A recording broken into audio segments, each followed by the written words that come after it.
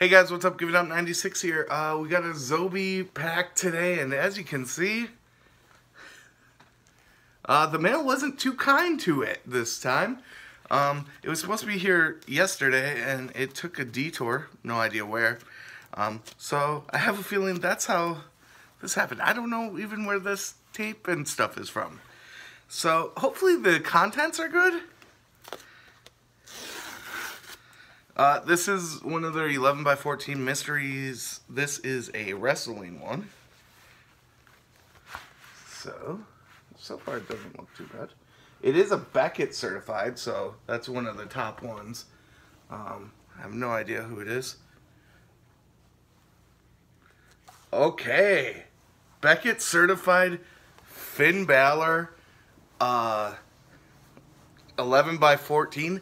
This is awesome. One, this is Beckett certified.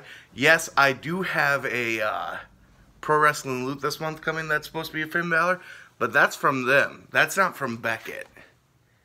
So, damn. Very happy with this. The silver on the gray is a little iffy, but it's still great. Nice big autograph. Great photo.